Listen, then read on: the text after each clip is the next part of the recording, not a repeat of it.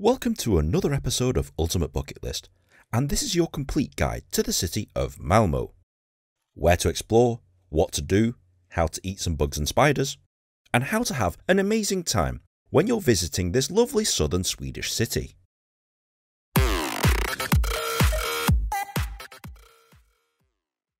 Welcome to the third largest city in Sweden. It's an incredibly quirky city full of historical sites, modern architecture, and some very strange things in between. The one thing you'll notice about Malmo is that it's very clean and very green. It's one of the greenest cities that I've ever been to. But it's not just about parks. There's plenty of cool quirky things to do here, so let me show you around the place. Firstly though, how to get here. Even though Malmo does have its own international airport, most people fly into Copenhagen International and take a short 20-minute train from Denmark to Malmo. You'll probably arrive here at Malmo Central Station. You can get to pretty much anywhere in Sweden or any other of the Scandinavian countries from here. But let's wander down the street and visit the most famous attraction in all of Malmo. Malmö Castle. From the outside, it just looks like an old building with two red huts. But surprisingly, this is quite a fortified castle. It's surrounded by this giant moat, and in the middle is the actual castle bit itself. I gotta say that Malmö Castle is possibly the most random castle that I've ever been to in my life. And I've been to a lot. Yes, there's a specific bit of the castle where you can explore the castle ramparts, learn about the history of the castle, explore all the military stuff. These red huts right here, they're fortress bastions. You can explore the interior of the castle, where the king used to sleep and work, etc. It's all very interesting. But it's not just a castle, it's also a historic museum that you can learn about the history of the city. But it's also an art gallery, where you can spend some time looking at famous pieces of art. But it's also a fashion museum. Currently they've got an exhibit dedicated to Muslim fashion, rather randomly. But it's also a church. You can have services right here. But it's also a natural history museum, kind of like the one in London, albeit a lot smaller. But it's also an aquarium, where you can see jellyfish and frogs and snakes. God, I hate snakes. But it's also an architecture exhibit. So there is a lot to see in this castle. And given that the entry fee is roughly about £3, it's definitely value for money. If I'd known how much was in here, I probably would have done Malmö Castle at the beginning of the day, rather than an hour before closing time. Because with your admission to Malmö Castle, it also allows you access to the Technology Museum across the street. Obviously I ran out of time before I could actually go inside, but maybe the next time I'm in Malmo, I'll definitely visit. Right next to the Technology Museum, you'll find this fishing harbour, full of these quaint little fishing houses and this rather cool fish market. So if you're in the mood for some freshly caught fish, you can get it literally right here. Not that you would as a tourist, but maybe some of you might be interested. I mentioned earlier in the video that Malmo is an incredibly green city, and the area around Malmö Castle is surrounded by parks. Most notably, Slottsträdgården, that's a beautiful botanical garden that you can walk through, especially on a nice day like today. It also has its own windmill, very Dutch, even though we're in Sweden. And it also has a river running through it. It's a nice lookout point to sit back and contemplate life. Slottsträdgården is definitely worth exploring just to look at the flowers or just to relax a little bit. Across the way you'll find Kungsparken, aka the King's Park. This one's a lot more foresty, there's definitely a lot more trees around here, but it's no less spectacular. There's also a casino nearby, not sure if this is an actual casino or not, or whether or not it's just called that. But this whole area is definitely worth exploring, especially if you've got a bit of time to kill. Literally across the street, you'll come to the area known as Centrum, aka the city centre. As soon as you step in, things are a lot different. You can tell from the street art on the buildings and on the walls, and the architecture is totally different to what you've just experienced at Malmö Castle. And when you're walking the streets, it's an interesting mixture of incredibly modern buildings mixed with very traditional Swedish architecture. Take this place for example, Lilla Torg. It's like a little town square, and you'll marvel at some of the architecture here. The buildings are very lovely, some look very Tudor-esque. The quaint little shops here sell various stereotypical Swedish goods, clogs, horses, scarves, that sort of thing. And I particularly like this well, which I assumed it used to be the town's water supply, and it's pretty cool that they've kept this running and intact. Right next door to that, you'll find the biggest town square in the city. This is Stortorget, complete with these very colonial buildings, this statue of the king, and it's also home to Malmo Town Hall. It's a very impressive looking building. It looks fantastic from the outside. I'm pretty sure that it's not a tourist attraction, so you can't really go inside, but it definitely is worth exploring when you're out here. And for some reason they're flying the flag of Australia in and amongst these flags of Sweden. Interesting. But the square itself is actually very lovely, and it's definitely worth exploring.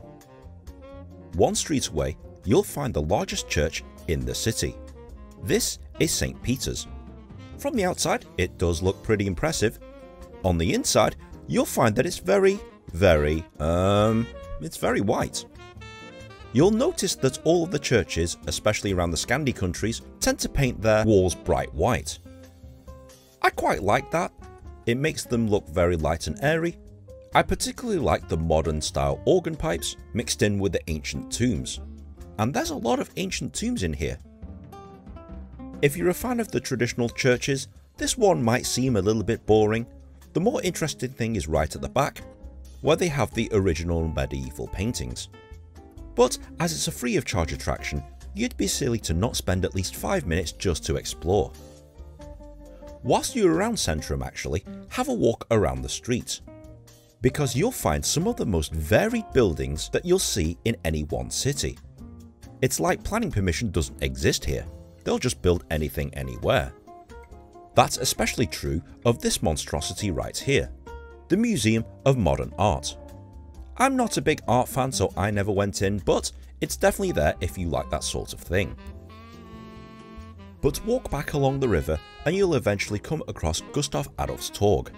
It's another public square, but this time round you'll probably find shops and amenities that are more familiar to what you're used to back at home. Whilst you're here, take the bridge across the river, where you'll notice these rather interesting shoe sculptures. I'm pretty sure these are the shoes of various famous people that are either from Malmo or Sweden, and it's pretty cool to actually walk along and see if you recognise any of the names. As soon as you cross the bridge, you'll come across one of the most interesting museums you'll ever see. The Disgusting Food Museum. As the name implies, it's a museum dedicated to the most disgusting food on the planet. Given that I'm British and also Chinese, quite a lot of this stuff I didn't find particularly weird at all. Frogs? Yep, we eat that. Pufferfish? Yep, that's normal. Bats and insects? Yeah, no problem. It's pretty cool to see what some of the weirdest food on the planet actually looks like. There's even sections where you can smell some of the stuff, and boy, some of this stuff really stinks. At the end of your museum tour, you actually get to try some of these things. Like I said, I'm used to eating most of this stuff anyway. The only two things I really didn't like is this rancid brand of Swedish cheese and hakal, aka fermented shark meat that tastes like urine. I managed to complete the challenge, but boy, the chili section was fairly unpleasant. 11 days since last vomit, with 338 total vomiteurs. Wow, impressive. Once you've finished eating disgusting food, you'll realise you're in the most modern bit of the city of Malmo, complete with modern shops, modern streets, and even this giant mega shopping complex called the Triangle. It's so big, it has its own train station.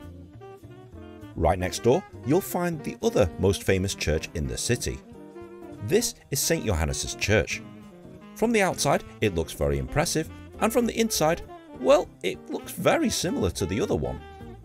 It's definitely a lot smaller, but definitely worth exploring. And once again, it's free of charge to enter. At this point, you'll probably cross over to the district of Malmö. Again, the buildings are definitely very different, massively varied. There's a pretty cool statue here, and it definitely seems a lot more laid back. It's definitely worth a few minutes to explore, especially on a nice day like today. If you're after a bit of culture, the Malmö Opera House and the Malmö Concert Hall are literally right across the street from each other, right here on the main road. Across the map, you'll also find another giant park space, Pildammsparken, with this beautiful lake and interesting architecture. And it's at this point you'll also come across all of the sporting facilities. So if you're into sports, Swedbank Stadion is the main stadium here in Malmö that's home to the professional football team. There's also an athletics track nearby, and it's also next to Malmö Arena, which is the home venue of the city's beloved ice hockey team, the Malmö Redhawks. If you get a chance to catch a game, it does come highly recommended, because the atmosphere here is always very, very good. The attractions I've mentioned so far are the must-see and do things if you have a short time here in Malmö. If you've got a little bit more time, travel to the north part of the city, where you'll find this industrial area and the harbour. It's very interesting to walk around. There's some very interesting named buildings, this one rather unfortunately named the World Trade Center, but it's also home to possibly Sweden's most famous building, the Turning Turso. It's the only building in the world that's rotated 90 degrees, and from a distance it looks pretty amazing, and from underneath it looks absolutely towering. But the one thing they don't tell you is that this is a residential complex. You can't actually go inside. Apparently they do tours of the place at various times of the year, but they are incredibly rare. I definitely would have loved to have gone up this particular tower just to say that I've been up it, but standing underneath it, that's good enough for me. If I get bored, hey, I can at least have plastic surgery across the street. If you're a fan of the big outdoors, you're spoiled for choice pretty much here in Malmö. If it's nice like it is today, you can explore Malmö Beach. The last thing I would recommend, if you have the time and aren't shy, is visit the Ribersborg Kallbergshus. This is the public open-air bath, where you can blast open your pores in a hot wooden sauna, and then dive straight into the freezing cold sea to cool off. It's meant to be very good for you, but the one thing they don't tell you is that everyone in here, male and female, is completely nude. The Swedes, they have a liberal attitude to nudity, and pretty much everything is co-ed. So if you want to spend some time naked in a wooden box full of sweaty Swedes, this is definitely the place for you. Fun times. Overall guys, a trip to Malmö is definitely worth it, especially if you're doing a tour of Sweden, or if you're visiting nearby Copenhagen. Check out my other video to see what that's like. Okay Nin, I'm sold. What do I need to do? Well, you need to come here to Malmö. As earlier mentioned in the video, Malmö has its own international airport, but most people fly into Copenhagen International and literally take a 20-minute train to Malmö Central train station. When you're in the city of Malmö, you don't actually need public transport. Everything is pretty much walkable, but if you do need public transport, the bus network is vast and varied, and you'll have no problem navigating the buses to get you around the city. The cost? Well, the attractions are incredibly reasonable. It's no different to any other European city, and in the case of Malmö Castle, definitely value for money. But quite a lot of the things in Malmö are free to visit anyway, especially when it comes to things outdoors. So most of the time you'll be visiting things like parks, exploring the sculptures, having a look at the architecture. All of that is pretty much free of charge. If you're looking for a place to stay, I recommend staying somewhere near Malmö Central Station, Centrum, or just north of Malmö Castle. And the hotel prices are quite reasonable here. Is there anything else I need to know? Yes, contactless payments have become the de facto way of paying for goods and services here in Sweden. You could come here without a cent of Swedish krona, and so long as you have a contactless credit or debit card, you'll be absolutely fine. Sweden takes its recycling very seriously, and if you buy drinks that come in glass or plastic containers, you'll be charged a small deposit fee. You'll get this deposit fee back once you dispose of your containers in one of the many machines across the city, which I never bothered to do. And finally, whilst the official language here is Swedish, most Swedish people speak Swedish and English bilingually. So if you're an English speaker, you'll be absolutely fine. But you'll also find the locals speaking French, German, Danish, Finnish, Norwegian. So long as you speak any Western language, you'll probably be fine here in Malmo. If you have enjoyed this episode, please be sure to like, share and subscribe. Comment on the comment section below, and if you've got any other bucket list ideas you want me to make a video about, tweet them at me, and if I get enough of these suggestions, I'll probably go and make a video about it. But guys, thanks very much for watching, and we'll see you in the next episode. No, I've not tried one of these yet.